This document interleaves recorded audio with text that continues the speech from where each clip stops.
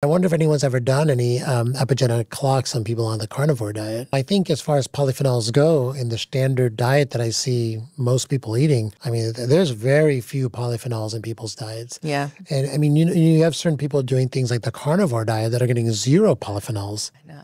And so there might be... In the long term, the long-term outcome of a carnivore dietary pattern, I think it's unsustainable. And I think, to your point, you're going to really aggressively change the microbiome. And so the microbiome is acting on those polyphenols and producing all these postbiotic compounds that are just wonderkins. Yeah. They're just doing all sorts of extraordinary, important work in the body. Yeah. And you won't get those, and you'll get a die-off on the bacteria that are actually producing them, and, the whole ratio will change. So I think for the long term, we're looking at a difficulty with that when their microbiome has radically changed. And my guess is that we might be seeing, it creeping forward. Then we're going to see micronutrient deficiencies and all sorts of stuff.